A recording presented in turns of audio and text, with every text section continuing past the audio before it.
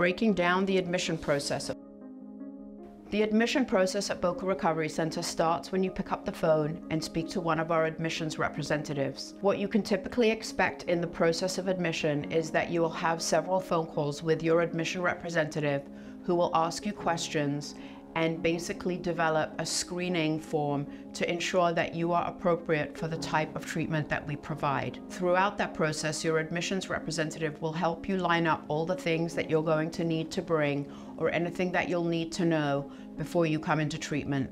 They will also work with you to address any financial or medical insurance situations that need to be taken care of prior to your admission. Upon admitting to the facility, the first day will be spent meeting with different medical providers and clinical providers to ensure that we can do thorough assessments and evaluations of your overall physical health, as well as your addiction and substance use history, so we can ensure that we're going to build you a treatment plan specific to your needs. And within the first couple of days, you're going to be really focusing on getting yourself comfortable and getting yourself into a space where you can start working on the underlying issues that were contributing to your substance use disorder.